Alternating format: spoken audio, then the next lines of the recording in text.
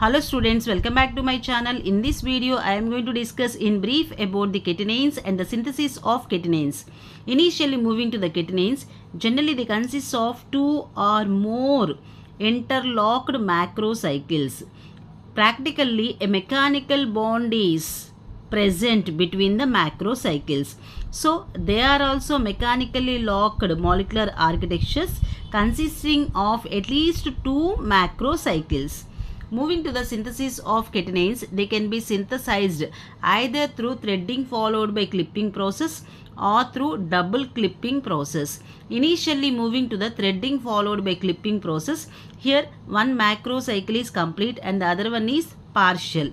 So initially the partial macrocycle is interlocked into the another macrocycle, and in the second step cyclization takes place.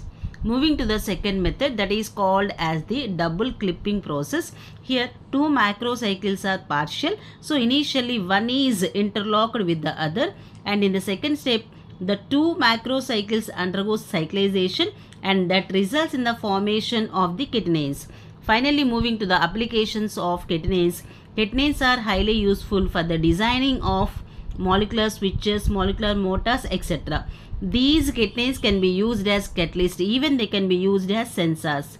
They are highly useful as drug delivery agents and also optical bioimaging agents. If you like the video, don't forget to like, share and subscribe. Thanks for watching. Have a nice day.